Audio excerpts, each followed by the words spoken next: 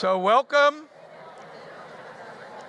everyone to the soy lunch, the World Food Prize Borlaug Dialogue Symposium biggest event. We have over 1,000 people here today, and we have not only delicious food for you to enjoy, but also some very delicious and tempting intellectual products that will be coming. And for dessert, the Vice President of Peru is going to be our keynote speaker. John Ruan and Janice Ruan are here. Could you join with me in thanking them for their sponsorship of the World Food Prize?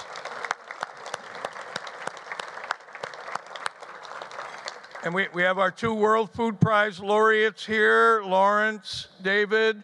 Everyone knows your name. I don't have to say your last name anymore. Would you please stand up so we can recognize you?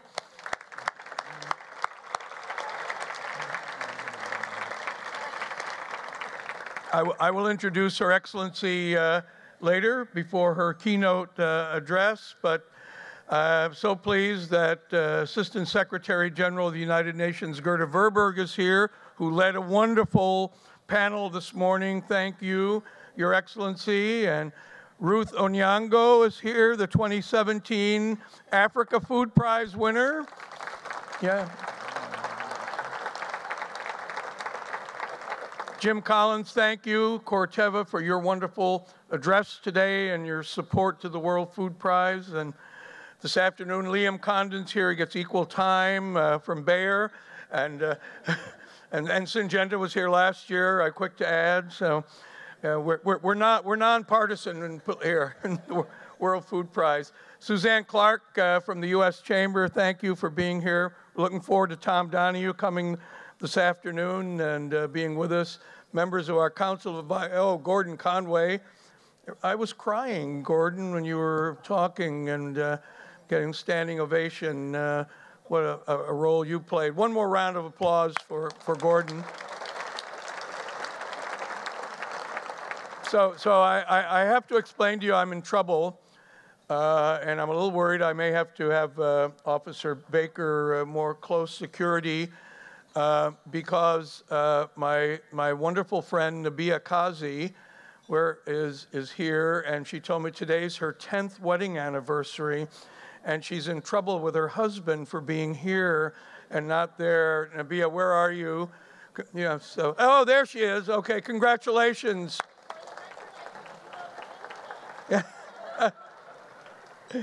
And also, I don't know if she's here, Abby Johnson, who worked my special assistant. It's her birthday. And she's, I'm making her work on her birthday instead of giving her the day off. But I want to say a very special word of thanks to our soy organizations for their sponsorship. This is the 12th year of the soy luncheon. And please begin and enjoy your lunch. And that we have the United Soybean Board, the Iowa Soybean Association, Soy Foods Council, the World Initiative for Soy and Human Health, all come together, have been sponsoring this event. And I want to particularly, Louis Bainbridge is here, the chairman of the United Soybean Board from South Dakota. We were planning things about expanding our youth programs to South Dakota with him, and so we're going to be coming up to South Dakota State. Lindsey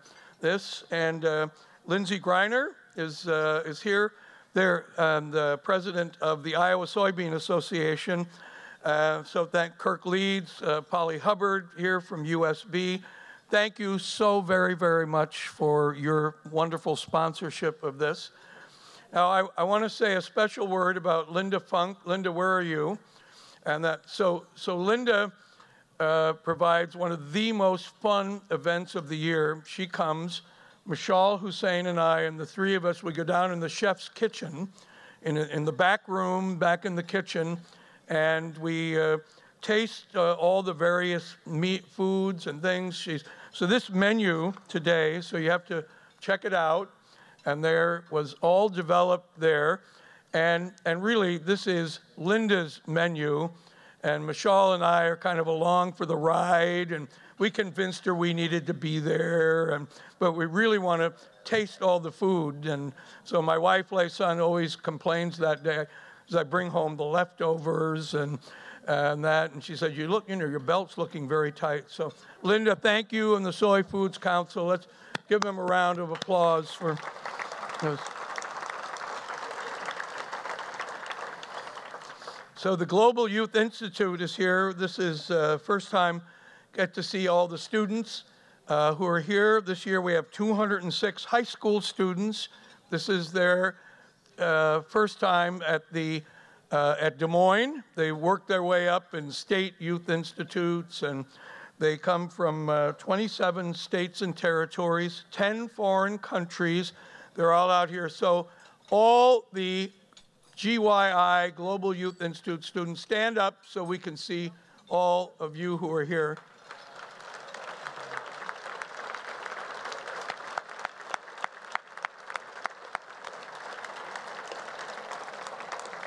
So the first one in 1994, next year's 25th anniversary, first one had 14 students. But they wouldn't be here except for the 150 teachers who are here. Where are you teachers? Stand up, teachers.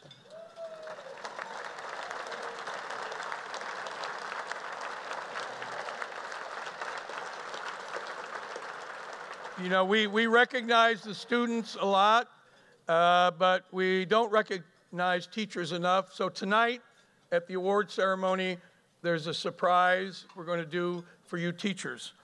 Yes. And I particularly want to note so it's the Global Guides program. They're wearing like yellow buttons. And Global Guides is an additional program for educators that we organize. Teachers sign up for it, so sign up next year. You're back. And there's extra programs, getting to meet various specialists and experts, and get additional credit preparation you take back to the classroom. So we are pumped about that. So we also have U.S. Department of Agriculture Wallace Carver Fellows. This is a long list of youth programs we have who are here. We have some of the Wallace Carvers here. Where are you? That's not a big group of hundreds in that. And then we also have the Borlaug Rouen International Interns here. So I think you're here, right? Where are the BR interns? Stand up so we can see you. And that, past and present, past here. So these are the students. They were here in that big group last year or previous years, and they apply and get selected, and we send them for 8 weeks at these wonderful international research centers. And the research centers are so welcoming. They are so hospitable. They take such good care of our students that this year, to help celebrate our 20th anniversary of this program, Crystal Harris and I reached out and we invited each center to send a member of their staff, one that works with our students, come here as our guest. We paid for their transport, we paid for their room, we paid for their registration. They get to go to everything as our way of saying thank you. So the Borlaug Rouen mentors are here someplace, and that, so please stand up. Where are the 18 mentors who are here? You better be here.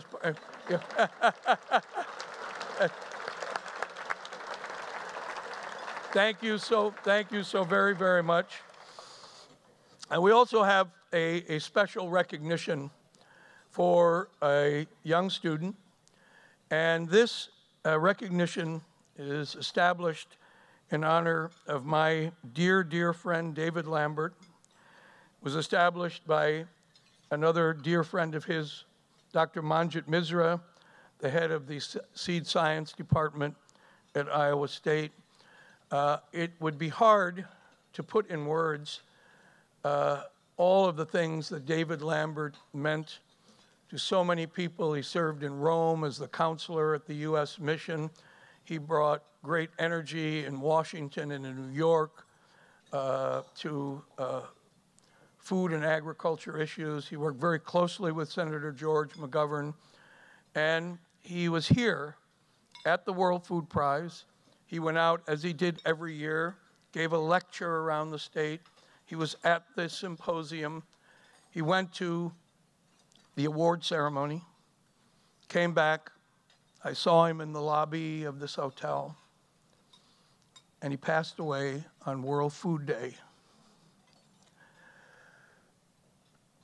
And he was so special to us, and I'm so grateful to Dr. Misra for establishing this award, where we pick one student at Iowa State who receives a scholarship. And I'm so pleased that David's son, Walker Lambert, is here. And Walker is making a documentary and carrying forward his dad's legacy on seeds.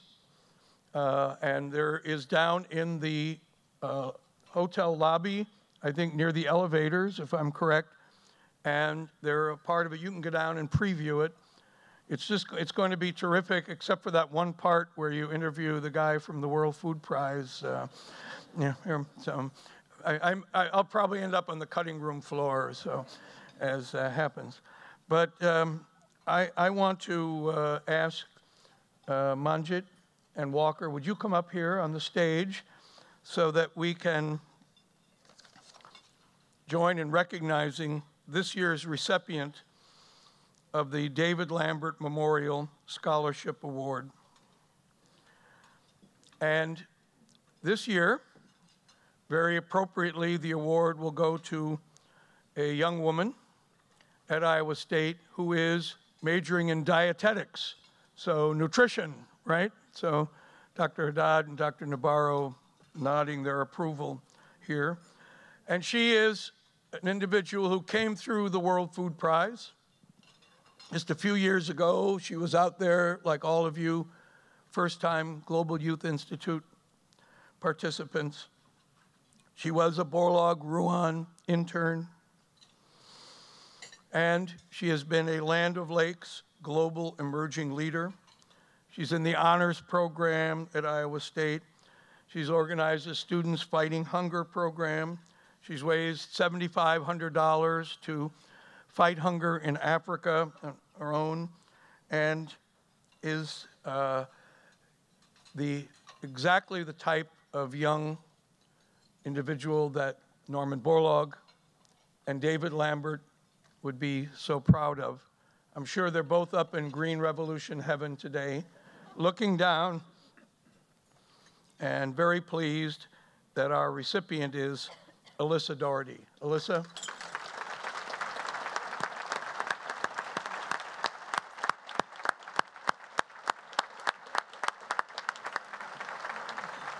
Over here in the middle. Look, Alyssa, yeah. Okay.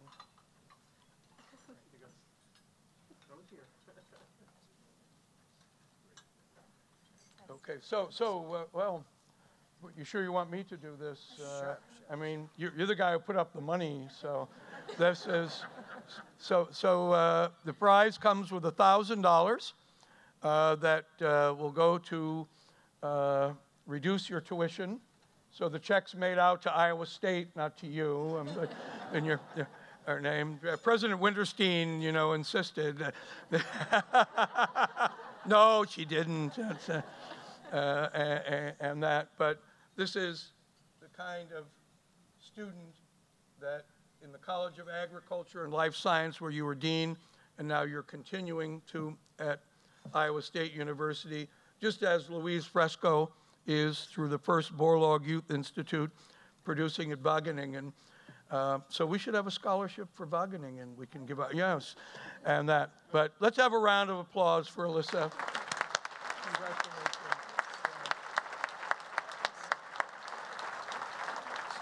So, Alyssa, this envelope is for you, and this hug is from David. Thank you so much.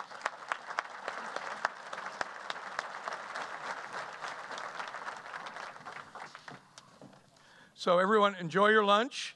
I'll be back up here for the main event shortly. And it's the soy lunch, Linda, is, I can tell just by looking, delicious. And the way everyone's cleaned their plate. Wasn't it good? Let's have a round of applause for the Soy Foods Council, Linda, and the Marriott chefs. And it was, you know, I'm already setting the date for our beginning work on next year's menu. We can't do it just one meeting, Linda, you know, I think 2 or 3 and that. I hope you'll take a second and pick up and look at the table tent on each table that lists all of our sponsors. Not possible to do this. The World Food Prize events, our youth programs, our dialogue, all depends on the generosity of our donors. And so please help us. And if you would, if you join me, a round of applause for all of our donors.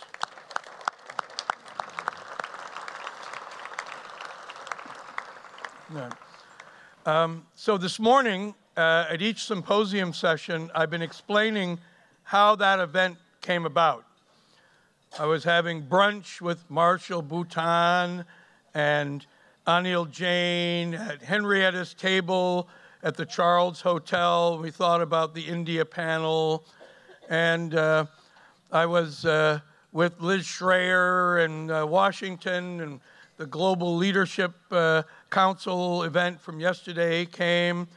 I was in Ahmedabad at the African Development Bank, and Gerda Verberg, Minister Verberg was there, and with Rajul and Sean Baker, and talking about it. So now I have to explain to you how this presentation came about.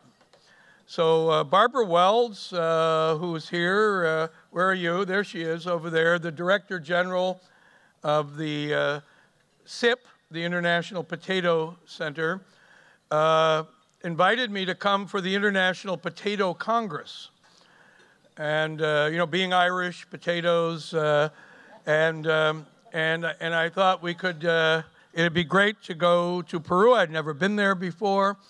And so my wife, my son, and I, we rode up to Cusco, and then I found out what altitude sickness is like. So at the Marriott Hotel in Cusco, when you're signing in at the desk, they wheel up oxygen and put it on your nose so you can breathe while you're signing your name. And they pumped oxygen into our room. No, it's a true story. So Cusco and Peru, they're wonderful hosts. And the first night, there was a reception in a wonderful old building that was a monastery. I was there, a large crowd, and someone said, would you like to meet the vice president? And I said, oh, the vice president of what? And they said, of the country. So I, of course, went over, and there was the vice president, and I was introduced to her, and it was very nice. And we talked about, I asked her if she had heard of Norman Borlaug, and ever been to Des Moines or Iowa, and that she was very gracious. And after that, there was a program, and she came up and spoke on the stage. And I said, oh my gosh, and what an incredible and inspiring and charismatic leader. And I've got to get her to come to Des Moines. So I spent the next several days sending notes and having the opportunity to speak with her. And I'm so pleased that she is here today, not only in her capacity as the Vice President of Peru, a position she's held since 2016, but also in a new position as the Global Chair of the Food Forever Initiative. And the Food Forever Initiative, run by CropLife International, or Crop Trust and International, and several people are strong supporters and patrons of it: Jim Collins, Corteva, Gordon Conway, Maria Andrade. I'm forgetting someone, but she got all the leaders and of significance in the world who have all signed up being supportive of her. The vice president did her undergraduate work at the Universidad de Pacifico in Peru, and then went to the University of Miami. So she's a hurricane, and got her master's in science and did further graduate work towards a PhD there in economics. Went back to Peru and immediately changed the scene by becoming the first ever woman to hold the position of Minister of Finance and Economy. She's also has served as Prime Minister. She's served as the representative of Peru to the Inter-American Development Bank. She has also led efforts to promote tourism in Peru, and so she encouraged Leisan and I to go to Machu Picchu, and we did. And wow, what an experience! Everyone should go and do that. Put it on your bucket list. And so it's now she is in a position of global prominence, and I learned this is her first appearance before an audience in person in her new role. So we are doubly, triply honored to welcome Her Excellency Mercedes Araoz, the Vice President of Peru, to deliver her presentation, Food Forever, Raising Awareness to Safeguard and Use Agricultural Biodiversity. Please join me in welcoming Vice President Araoz. Thank you. Thank you. Thank you very much.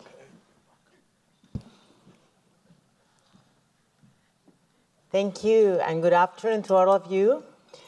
I want to thank particularly Ambassador Quinn for his insistence, persistence, and charm, because he's amazing. He was so convincing, and he said, you have to be here. It's a good opportunity to share experience, to know each other, and really, he let me be part of you.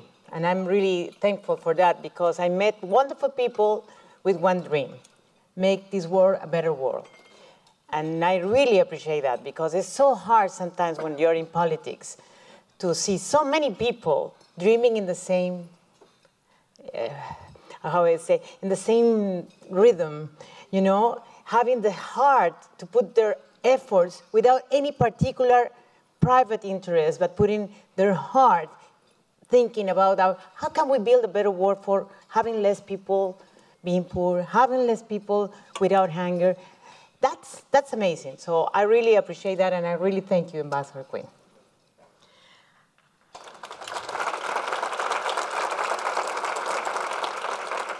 Among the people I met, of course, I'm very thankful for the donors that have put all this effort. Mr. John Rowan, thank you very much for putting all your effort. The Borlaug family, I don't know where they are. Thank you. You're wonderful and very open also, receiving me here. And the laureates, I found them, I have new friends with them. They are always talking with me and sharing their information and their passion. And now that I see more than almost 300 kids around, I feel that this is worth it, you know, having all these young people involved, sharing tables with experts in agriculture, in nutrition, in economics and things like that. You see, here we're working in the right place. And since we're having food and enjoying it, I think it's a good time to talk about food and what food means for our lives. And I would say something that probably you know, but it's important to remember. The world today faces one of the most difficult challenges: how to produce enough food that is good for all of us, but that is also good for farmers and, of course, good for the planet. Food that is good for us. Today, health issues related to inadequate diets and eating habits are the main cause of death worldwide. More than 800 million people go to bed hungry. Some are around our corner, in countries that are very near to us, even in our towns, in shanty towns in our region. 1.5 billion people that are stunted by nutritional problems such as anemia, and 2.1 billion people suffering obesity. So it's good to hear that you have a scholarship for a young girl that is doing studies on nutrition. Very good. You can help us. Thank you. Food that is also good for the farmers. Smallholder farmers are responsible for 70% of the produce that feeds the global value chain. Yet, they still represent almost 80% of the world's poor. How can we build trade transactions that provide fair access to benefits? Globally, only 2.4% of agricultural transactions involve certified seeds. Very few farmers have access to technology and good practices. And in the developing world, they lose an average of 40 to 50% of output every year because of pests and diseases. And third, of course, food that is good for the planet. We probably all together seen the latest IPCC report on climate change. Alarming. We are running out of time. At 2 degrees centigrade, increase the temperature will be devastating for our food system and therefore for humanity. We are facing potentially 50 to 700 million people being driven away from their homes before 2050. And rising conflict, violence, and war is imminent for this problem. Water supply will be not enough in our world. Moreover, and that means food for sure, because we were talking before that, how can agriculture can use so much water? Because we are water ourselves. So we have to think about that. Moreover, more than 20% of all cultivated areas and 30% of our forests are degraded, affecting more than 3 billion people and producing more than 20 billion tons every year of fertile soil loss. The challenge is real and it needs immediate action.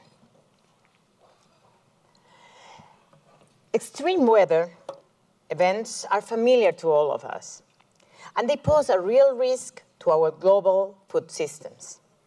Last year in Peru, we suffered one of the most intense climate-related disasters in the last couple of decades, the coastal El Niño phenomenon. Only a few weeks after severe droughts that hits the northern coast of Peru, producing wildfire, only a few weeks later, we started with the rising temperatures. They follow immediately, abruptly, intense rainfall, something that we didn't expect. The pronostics that we had didn't say to us that we will have an El Niño costero even of that magnitude.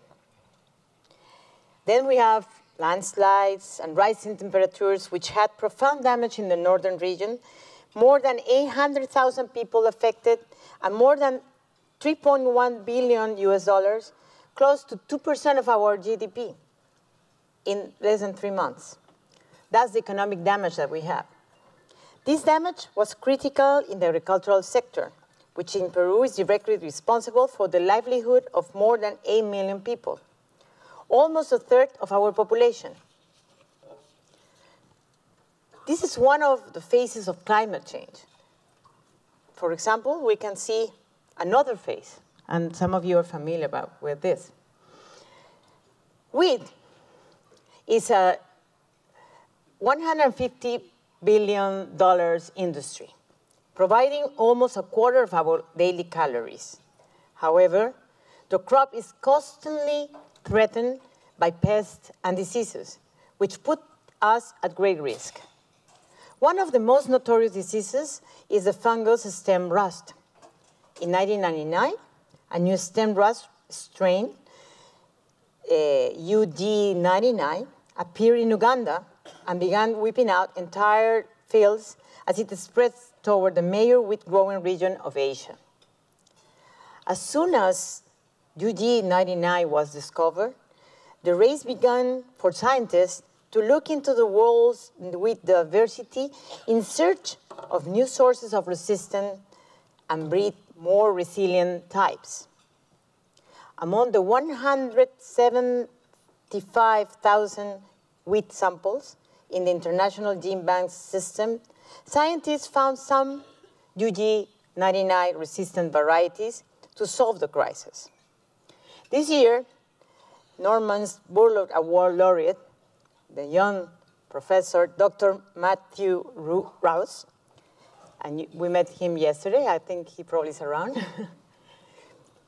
is one of the many scientists who conducted groundbreaking research that helped save millions of people in Africa of losing their crops.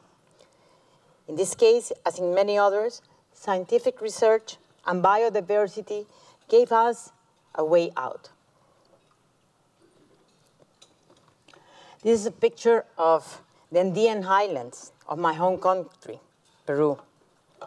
Specifically, this is a potato plot located almost 4,000 meters above the sea level in Cusco. It's like 500 meters above the city of Cusco. Every year, rising temperatures are forcing potato producers to find fertile soil higher and higher in the mountain slopes. But eventually, they will not find any higher soil to grow their crops and be forced to lower their yields. And as a consequence, worse livelihood, more poverty. But centers at SIP, and Barbara is around. She's the cause I'm here also. Barbara, thank you. They are using biodiversity to find, among the more than 4,000 accessions, varieties that can withstand with higher temperatures to give the farmers hope and opportunities. So agricultural biodiversity is as important to mankind as the air we breathe and water we drink. It is our most important ally if we want to strengthen our food systems and end hunger in this context of climate change and population reaching 10 billion by 2050. It's a prerequisite for food and nutrition security. Without safeguarding and using these resources in a sustainable way, we will not achieve zero hunger. However, our agricultural biodiversity today is at more risk than ever before. For example, in the last decades, the center of origin of maize, Mexico, has lost over 70% of its maize varieties. Livestock breeds, which are critical to livelihood of billions around the world and also provide ecosystem services to the agricultural landscape worldwide, are also in danger, with 70% of them at risk of extinction, and more than 100 breeds that have been lost in the last 15 years. 100 breeds. If we do not act quickly, this trend will become harder to revert. And is, to a large extent, a consequence of consumer choice. Out of the 30,000 available edible plants, only 12, this is less than 1%, account to more than 80% of our calories. And only 4, wheat, maize, rice, and soybean account to more than 60% of them. Our diets are consistently relying in less and less diversity, both within and between crops. Less options not only means less resiliency, but also worsened nutrition. As an international community, we have already pledged an important commitment. Sustainable Development Goal 2.5 clearly states that by 2020, we must safeguard and use this agricultural biodiversity and ensure equitable access to benefit sharing. And 2020 is just around the corner, so it's very close, 2 years more. The good news is that implementing the goal is scientifically and economically feasible. It just requires conviction and will. By some rough estimates, safeguarding all the main genetic collections around the world will cost less than 1% of the global expenditure in pesticides, and a far smaller fraction of the US federal agricultural budget. And the scientific progress in the field which is showcased in events such the one we are now present, tell us that we also have science on our side.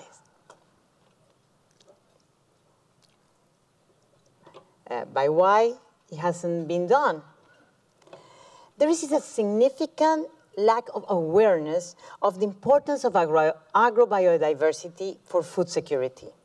Consumers nowadays recognize the importance of eating healthy and organic and other forms, but not necessarily eating diverse. And many private sector companies whose value chain really depends on biodiversity take it for granted. Also, the fact that organizations tend to work separately instead of joining forces doesn't help. This is why, in my role of Vice President, Congresswoman in Peru, I decided to join the Food Forever initiative as a chair. Food Forever is an awareness-raising global campaign, which is focused on promoting success stories, good practices, and innovative projects to achieve implementation of SDG 2.5 through a diverse and dynamic network. That's why I'm here, because I want to build my network. We want to inspire the global community to take a stand to protect and use for future generations all the wealth that nature and millenniums of agricultural advance have given us. By all means, our main asset is our network. We have committed our outspoken champions from different nations, fields, and sectors.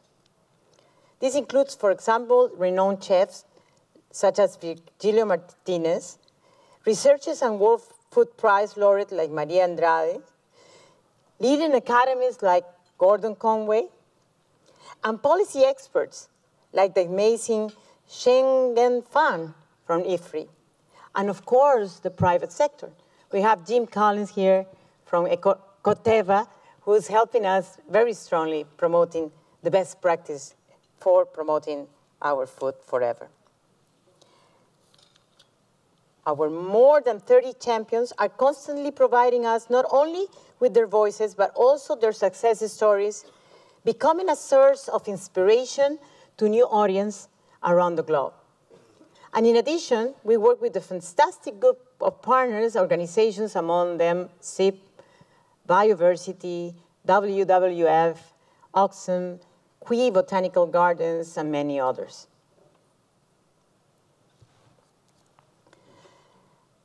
The Netherlands and the Crop Trust have been the promoters of Food Forever since the beginning, and they jointly provide secretariat functions.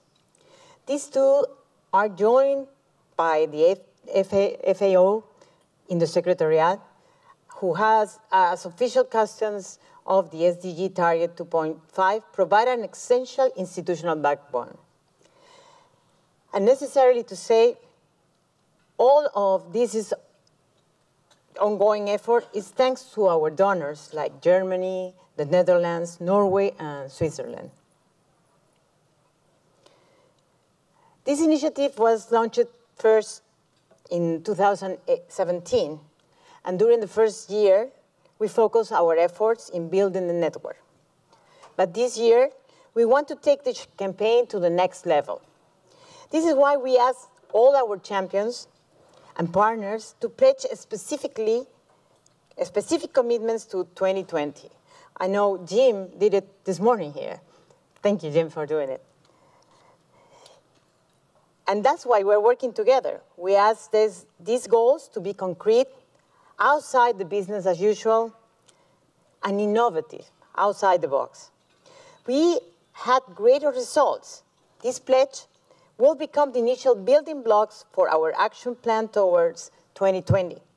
And we are confident that the new organizations will want to bring their projects and ideas into the platform. Just this morning, I have a young lady, I think she's from Singapore, and she said, I have a platform that can bring young kids to this process. I'm very proud to say that because I want to support that. Thank you very much.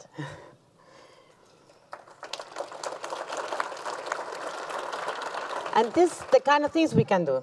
Our only teamwork and call to action will make our initiative thrive.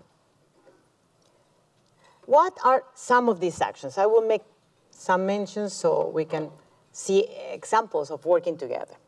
For example, I myself have a pledge to lead a multi-sectoral effort policy, to use agricultural biodiversity to tackle one of our most pressing issues right now in Peru, anemia.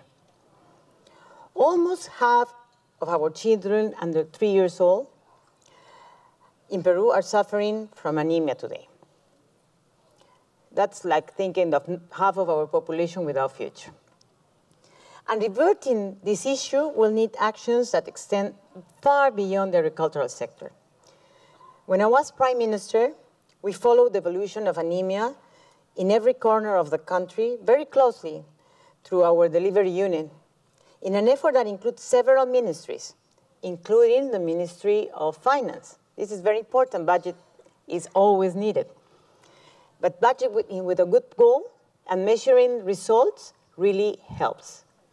So I think we should talk with Ministry of Finance to see that having good nutrition should be in their agenda, for sure. If we wish to scale up the efforts institutions like CIP are undertaking to, for example, breed biofortified potato varieties, we need to involve every shareholder and have everybody involved working together. Peru has managed to reduce malnutrition from 28% to 13% in less than a decade. And we can use that example. Thank you. And I think we can use that example to overcome this new challenge. That's why I'm so proud to talk with the laureates, because they are involved in this process too. So thank you very much for doing that. I commit to leading in my country these crusades to focus funds and policy in where most needed, and hopefully inspire my political counterparts in the region and in the world to follow similar efforts. Other partners, such as the Crop Trust and the Royal Botanic Gardens, Kew, are doing other important scientific work to underpin implementation of 2.5 through the Crop Wild Relative projects. These two institutions are leading an effort to collect many of the most important species of crop wild relatives, ensure their long-term conservation, and facilitate their use in breeding new, improved crops. And of course, since Food for Every is all about raising awareness, we are happy to promote other similar communication efforts from, that's about having the crop wild relatives. But this is another one we want to support. We are supporting other similar communication efforts from our partners. An excellent example is a campaign led by the International Potato Center called Imagine a World Without Potatoes. I don't think we can imagine that at all. I mean, I was talking with Ambassador Quinn, and we were thinking about what will be Ireland without potatoes and the famine? What will be the Netherlands or the Belgians without potatoes? I mean, I remember when I was a student of economics, one of my first class was, hey, you have to know that there's some goods that you abandon when you are a little more rich. And that was potato. Come on. You don't want to abandon potato at that time, you know? That happened all times. Now we have to recover the sense that there are food that can really avoid famine in the world. And potato is one of those. And can, with good breeding, bring up our people, of course, with better income for the farmers. So we can close the circle in the right way, you know? So this is one of the things we have to work. And as a Peruvian and a foodie, I simply refuse to do so. So we have to keep on that messaging and branding that we can really nudge consumers to value more the food that they usually take it for granted. It will happen with rice, I'm sure, and we can do it the same with wheat and soy that are our traditional foods already, but we have to think of many others. We have sweet potato here today, and we have all the researchers that got the award for having sweet potato introduced in the right manners in Africa, and I appreciate that award, and they were awarded here also because of that research. So we are intaking better vitamins through that. Also, in an effort to raise awareness of the importance of eating more diverse food, the Food for Every initiative have partnered with the Lexicon of Sustainability to launch Rediscover Foods. The initiative will showcase 25 crops around the globe which have been chosen for their nutritional value, potential for improving farmers' livelihood, sustainable production, and increased opportunities for women. Remember, poverty has a younger face. So remember that, because once you start working with them, you can take them away from poverty. And we can have, with this work, the next superstars in the international value chains. The campaign will take filming teams to different production areas and centers of origin to capture footage of these crops and their impact in more resilient food systems and communities. We want to share with the world the message that a good cause can also can be a delicious one. Following my grandmother's advice, make them fall in love through their stomach. This is the idea behind our most recent creation, the Food Forever experience. Last month, during the United Nations Global Day of Action, Food Forever partnered with Lexicon of Sustainability and Google to use these 25 rediscovered crops to showcase how diversity can not only improve health, but also flavor. Yeah, good. We gathered 10 of the most talented chefs in America and the world to present them a challenge. Who could cook the most delicious dish using these new ingredients? More than 100 influential guests from the food sector convened in the Google office in Manhattan to try some of these exciting creations. And here we mix foods from different countries. Oyuco, which is a tubercle from Peru, with cricket. You have oyuco and cricket soup. Cricket is from Mexico, and it's very popular over there. So can you imagine that mix? It's very nice, and you have good protein over there. Breadfruit nachos, teff pasta, also an award here talking about teff, and moringa salad were only some of the examples that we were using. Some of these ingredients, such as breadfruit, are directly responsible for the livelihood of millions around the globe. Triggering demand for these products is a way of meeting the challenge I spoke about in the beginning of this presentation, producing food that is good for us, for the farmers, and for the planet. By showcasing delicious food, we can promote more diverse diets, but also more resilient food systems, a cool and a dynamic way to underpin implementation of 2.5. And we want to take this experience to all corners of the world, showcasing each country and region agricultural wealth. Tasting the future of food means understanding the diversity within and between crops and livestock breeds is our greatest value added to the plate of food. I could go on with more of the exciting goals and projects that Food Forever is setting for the next 2 years. But I'd rather finish by saying we need you. We encourage you to work with us. If you have interesting projects, new findings, or ideas you want to develop or promote, please reach out and contact us. Food Forever aspires to be the platform in which every one of you can rely to make your work and voice come across. Together, we will do an important job for humankind and give the world a success story. Thank you very much.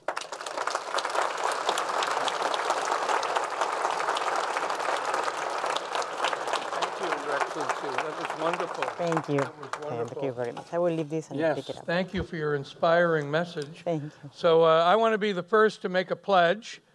My pledge is that our forum here will be available for you next year or the year thereafter.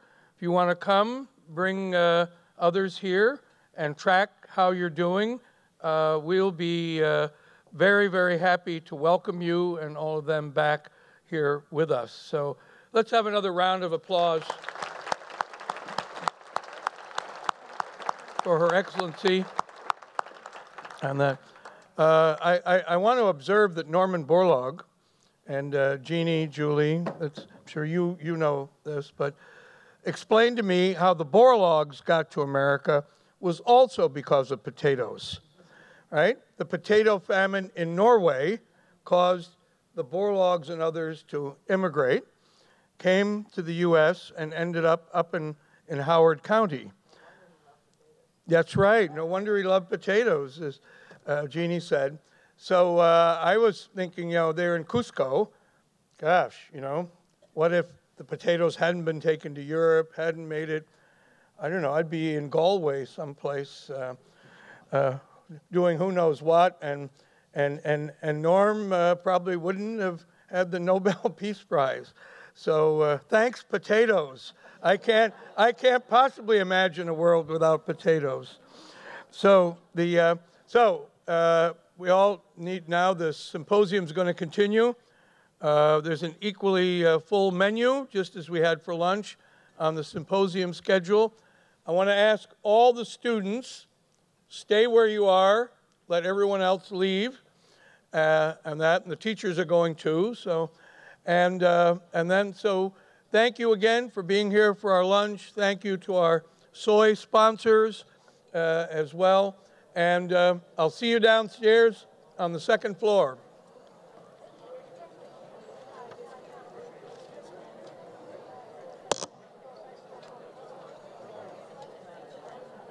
Okay? Yeah.